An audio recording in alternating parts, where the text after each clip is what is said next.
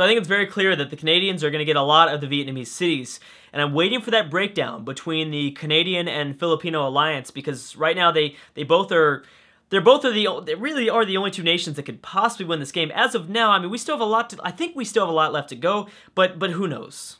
And over the course of the last few turns, the Philippines are now influential with 9 out of the 15 nations that are left in this world. Again, I don't think they're ever going to catch the Canadians. I don't think so, especially because as they pick up more cities, their culture per turn is only going to grow, and it's going to get harder and harder. So it might be a stalemate. It's going to be really interesting to see exactly how this plays out. Now Canada's a little bit higher. It's going to take them 103 turns for influence right now, and obviously there's going to be technologies at the end of the game that's going to improve this time, but I don't know. I don't know. And the diplomatic victory for Canada, in turn, is still up in the air. So there's still an opportunity here. Definitely there's an opportunity for maybe, I know that this is like wishful thinking, I guess you could say, but there's really still an opportunity for the Eastern nations to get back into this. I think the Eastern nations could possibly get back into this, but they've got to take some people over. Someone's got to just start rolling over all these cities, or else it's going to be too late for them. So really briefly, let's go ahead and check the info addicts real quick. It's been a while since we checked on this. Population, again, almost double the population that the Philippines have under their empire.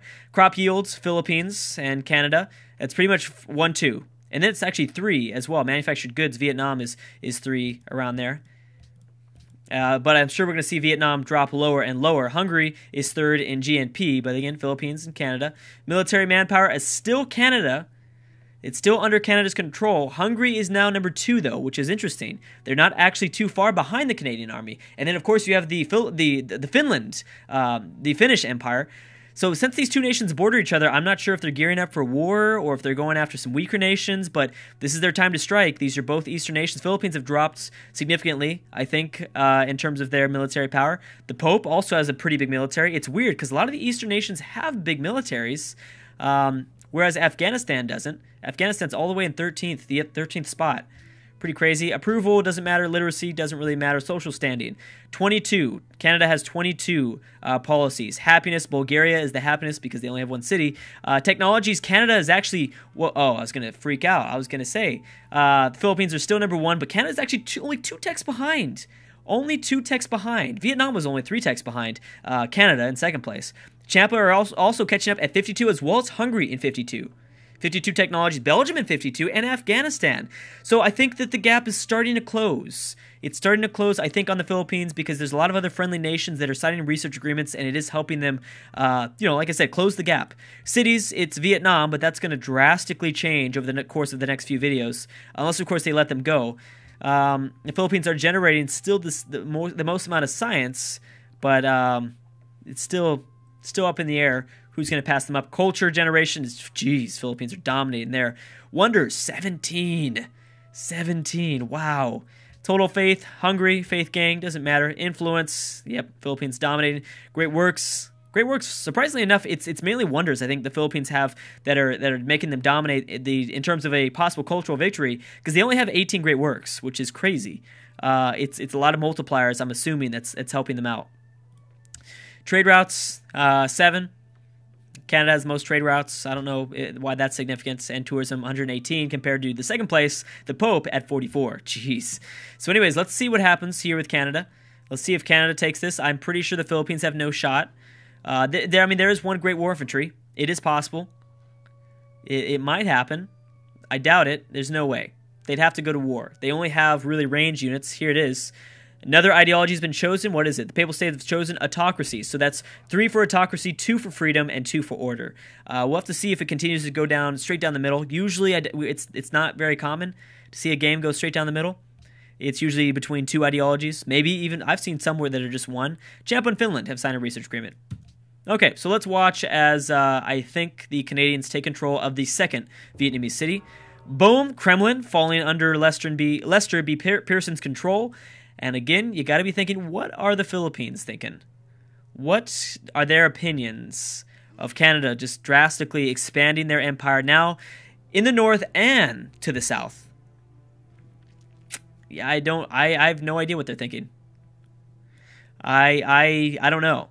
As well as I don't think that really the Philippines have a chance of grabbing another city from Vietnam. And I don't think also the AI is going to give the Vietnamese a chance of letting go. I don't think that Canada's going to piece them out. I don't think the Philippines are going to piece them out. If anything, the Philippines might, which would be a really big problem for them. That would be really, really bad. But is Canada really going to be able to take control of all these new cities? I don't know. Again, some factors you got to watch out for are still Bulgaria.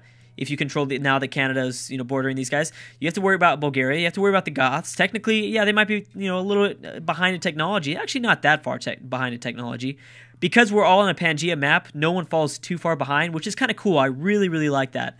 I mean, who knows? I mean, if Canada gets caught with their pants down and they get they get low enough in their army size because of all the cities they try to take from Vietnam, then yeah, I think that another AI could capitalize. Someone like the Goths, someone like Bulgaria, someone like Afghanistan. Who knows? Now, are we looking at a world leader proposal now? Yes, I think, yeah, world leader proposal and alternating. So how many votes does he only has 16. Still not that significant. So I think we're still a ways away from a possible victory here. No voting. Afghanistan and Belgium signed a research. I'm telling you, Afghanistan is coming for it. They got some money, and they're staying so quiet. Ideology. The Goths have chosen order. Now 3 for order, 3 for autocracy. Afghanistan's got some money, and they're going research agreement after research agreement because they've stayed so peaceful. Really smart move here. Very, very smart move. Now, my biggest fear for Afghanistan is that the Philippines end up thinking, okay, Canada's getting a lot of strength. I've got to get my own strength. The only nation for them to declare war on is to go west and go after the Afghan capital. There it goes. Filipinos. The Philippines have given peace to the Vietnamese, and that's a big deal. That's a big deal because, yeah, it pretty much guarantees that Canada will be the only other nation, I think, that to wipe through. Well, they might not. It's possible for them to not completely wipe through the Vietnamese Empire, but it's going to be close. So obviously, Canada remains the host, and they're at 17 now. Now they need 24 to win, I believe. Let's double check on that. They need 24 to win. So it would still be a while away. You're looking at maybe, what is it, every 15 turns or something like that, a world leader votes, something like that. Maybe 50, 60 turns, I'm thinking. Now this is interesting because the AI isn't focused in on one city. They're going after the biggest population city, which is a tough spot because you also have to be, worried about the bombardment from this city. Oh, so a lot of people are giving Vietnam peace. That's 2 nations so far. So will Canada stop anytime soon? It's weird because if you are not rooting for Canada, then you got to hope that they don't. You hope that they continue to throw the units at this wall and continue to lose units because Hungary has gotten up. They are going to get, I think, possibly the biggest army in the world here. They might pass up Canada. It's very, very likely. And the Pope they're trying to move over to this region. Let's go ahead and check the info addicts and see exactly where they're at now. I know that they're losing some things. Boom. Hungary has passed up Canada. So have the Philippines. They haven't been engaging in the battle in Vietnamese territory, and I'm thinking that's why. So maybe the Philippines are trying to just boom swoop in for that victory. Swoop in, so, continue to have Canada go on the offensive in the south while the Philippines build, and then boom, strike at Canada at the last second when they're not expecting it. Although Hungary could be thinking about doing the same thing, the Pope could be thinking about doing the same thing. They all border Canada. See, if you're Canada right now, you're in a situation, because the Philippines are safe. In their situation, they're in the corner of the map. They don't really have to worry about that many. Statue of Liberty by Afghanistan. Oh, man, that's so smart. They're so smart. Doing some smart stuff over here. Canada now borders a lot of aggressive nations, where the Philippines don't. The Philippines do not. So we'll have to wait and see exactly how many units they lose. If they continue to go at them, and I'm not sure if the AI is really processing this. I don't think they realize, okay, I'm losing a lot of units here, and I border a lot of nations that have a lot of units, and they're not really spending them during war. They're not losing them because of war. This could be drastic. This could be a definite problem. We'll see. It really depends on how long they stay in it. So Philippines have once again grabbed another big project. They completed the World's Fair. That's going to give them 100% tourism, or 100% increased culture. I'm sorry, if it was tourism, that would be huge. It's culture increased by 100% for 20 turns. So pretty much guarantees no one's going to catch them. They're probably going to get a whole much more of social policies. As for silver or second place, a free social policy, not that big of a deal. And then a golden age for bronze, which Australia got a hold of that, as well as Hungary. Mali, surprisingly enough, invested that much to get silver. Good for them. Now, did Afghanistan even try for this? It doesn't look like it. Wait, where is Afghanistan? Yes, they did. Is it, wait a second, did Afghanistan not try? Crumb, Frederick. Yeah, I don't think they did. I have no idea. What is your leader's name, Afghanistan? I apologize. It doesn't look like he was even in the list. Maybe he didn't try at all. Maybe he didn't. I mean, maybe he's focusing on science, which would have been a smart choice. I don't know. He might have been in that list. I might have been smoking crack. Who knows? Okay, so a peace deal with the Pope. I think they're going to survive. I think the tribe's going to survive, definitely. Which is good. I kind of am rooting for them, to be honest. I want them to survive. So cool that they can stay up here. They're doing good in population too. I mean, they're not doing too bad. Congo's gifting military units to the Philippines. You guys see this stuff? Oh my gosh. Two superpowers, not superheroes. Could be going at war very soon. Could be going to war very soon. Let's see here. Yields. Yeah, they're making so much food. Oh my gosh, so much food out here. As well as, they have their unique tile improvement. That's granting them culture and food. Afghanistan have given the Vietnamese peace. And Canada still has yet. I'm thinking we might see a superpower world. What is the term again? Super powerhouses. Two of the biggest nations might go at it. With the Philippines continuing to get more and more of a military, and the Canadians losing more and more of their military, as well as being really expansive. Every time they take one of these cities, they're getting a bigger and bigger impact. They're getting a negative modifier to all the other AIs. So it looks like they're going to take something else, unless Hungary grabs it, which I believe Hungary is involved in this war. Not 100% about it, but they might be. The Goths and the Inuit have denounced, so the Goths have denounced the Inuit tribe. Boom, and nope, it's going to Canada, and they're moving on to their next city. Oh my gosh. I don't know how this is going to go. Obviously, if Canada can stay at peace and not, rock out of control for the next maybe 25 turns, then you can pretty much guarantee their victory. But this is when they are at their weakest right now. They are at a really, really weak point. The Pope has entered the modern era. They're at a very, very weak point in their game, and they just border a lot of nations. That's the thing. They border a lot of nations. And the Philippines, I don't know if the Philippines understand that the only way I think they're going to be influential with the Canadian Empire is if they actually take over some cities, and they take them over almost completely. Almost completely. This is where the Eastern nations can strike, though. I will say, if the Eastern nations want to have some sort of a part in this game and have an impact, this is their chance. This is the Pope and Hungary's chance to make an impact. Let's go ahead and double check on the info addicts, see where military manpower is at. Canada's dropped to 6th place, under 200,000, while the Philippines are at 300,000. A lot of the Eastern nations are building and building and building. Bigger militaries. That's what I'm curious about. That's what's fascinating to me. Wow. But they could be going to war against each other. It is possible that could be the case. Prussia has denounced Canada. Ooh. That's a start. Now, Prussia's not a big empire. Prussia's pretty much a city-state, but it's still a big deal. The Pope has denounced Canada. Ooh, now it's a bigger one, because the Pope actually borders Canada. Vietnam has denounced Bulgaria. Yeah, see, the Pope actually borders Canada, so that's the thing. And if they keep taking over cities, I think it might get out of control. And it looks like they will. I don't think they're going to stop there. They realize their strength. They realize they need to do this. Maybe this is Canada's only shot, because they think that if they get a whole bunch of new cities, they're going to have more cultural generation, and that will prevent a Filipino cultural victory. That is what I'm thinking here.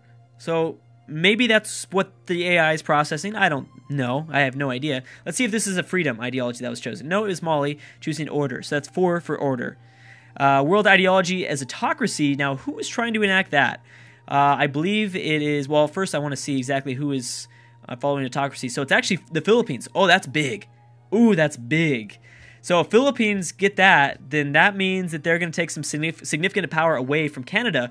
Canada's at 50. Man, these, oh my gosh, this is crazy. This is crazy. And then cultural heritage sites, which in turn takes away and makes it harder for the Philippines to get a cultural victory, because this is going to generate Canada a lot more culture per turn, with +3 in its cities for a world wonder. So yeah, let's go ahead and double check on the cultural victory standpoint. 11 out of 15. 11 out of 15. Let's go ahead and double check on how they're doing. Oh, we're already on the Philippines. They're actually falling with Canada. That is exactly what I thought. Wowzers. Wow. They will become influential for sure with everybody else. They only have one shot here. They are going to pass up everyone else. The Pope. Vietnam, they're surprisingly still going. They still have to become influential with Vietnam, but you know, Canada's kind of doing that job for them. They are slowly. Philippines have publicly denounced Canada. I'm so glad I didn't right-click that message. I almost did, guys. I almost did. Oh, geez. Also, is the Champa. The Champa might even try to take this city. Now, how impressive would that be? I'd be very impressed. Really, really impressed. The Goths have denounced Hungary. Now we see a breakdown in the relationship. Now it's about that time. It's turned 290 on Immortal difficulty, 1840 AD. Breakdown of relationships completely. Complete breakdown. So we have Mali denouncing Bulgaria and Belgium, Mali also denouncing Afghanistan, Afghanistan denouncing the Pope. All these denouncements are now starting to just shred the world. It's now up to single nations. And the Cristo Redentor has been built by the Philippines, of course.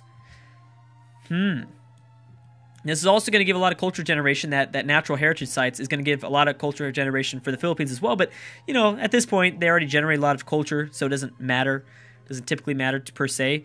We also need to keep an eye on the science victory, though, because I could see a stalemate brewing. I could start to see a stalemate in both the diplomatic categories as well as the cultural victory category. And imagine someone just swoop in. Maybe that will be the deciding factor that nobody's looking at right now, is the cultural victory. I'm sorry, the science victory.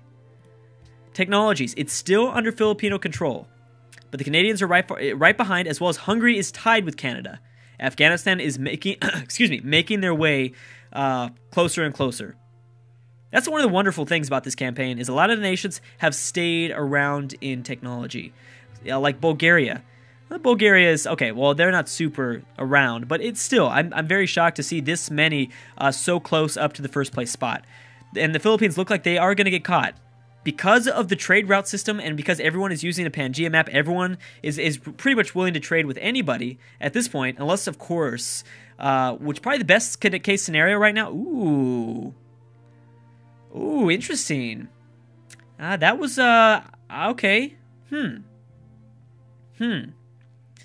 Okay, that's an interesting one. So the Pope has also joined in against Champa. So the Filipinos and the Papal States have decided to join up against the Champa Kingdom.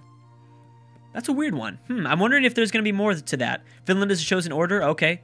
So you have a lot of nations now just backing up order just before autocracy gets voted. Before the autocracy vote. 2 turns, in fact. 2 turns, in fact. And you know Canada's going to use a lot of those votes to downvote that proposal. Okay, so now Belgium has decided to join in.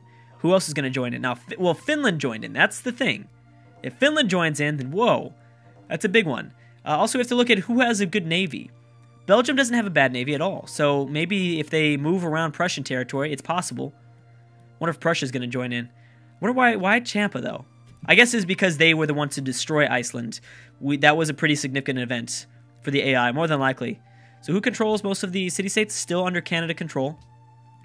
Canadian control, I mean. Prussia's denounced Afghanistan. Australia have denounced Afghanistan. Canada has denounced Australia. Oh, that's a big one. Just because those people have, those nations have stayed pretty friendly for, kind of throughout this campaign. And the Papal States have denounced Finland. Anyways, guys, I'm off the stopper right there. Things are heating up. Things are totally heating up. Anyways, guys, thank you so much for watching, and I will see you guys next time.